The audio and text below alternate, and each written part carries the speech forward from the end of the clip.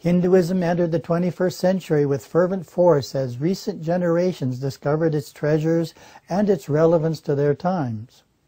Hinduism is going digital, working on its faults and bolstering its strengths.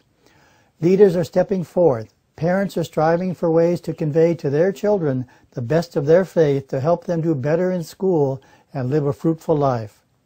Temples are coming up across the earth by the thousands. Communities are celebrating Hindu festivals, parading their deities in the streets of Paris, Berlin, Toronto, and Sydney in grand style without worrying that people might think them odd or pagan. Yoga is being universally practiced in all faith communities. Eloquent spokesmen are now representing Hinduism's billion followers at international peace conferences, interfaith gatherings, and discussions about Hindu rights. Hindu students in high schools and universities are going back to their traditions, turning to the gods in the temples, not because their parents say they should, but to satisfy their own inner need to improve their daily life, to fulfill their soul's call.